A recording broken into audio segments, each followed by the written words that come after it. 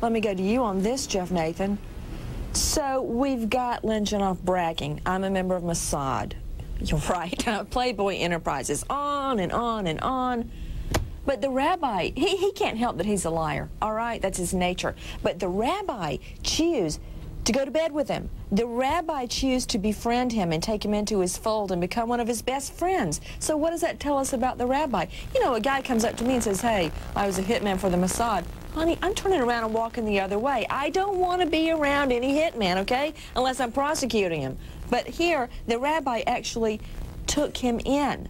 And I don't mean in a religious sense. I mean in a sense where he began to hang out with him. He became a confidant of the rabbis.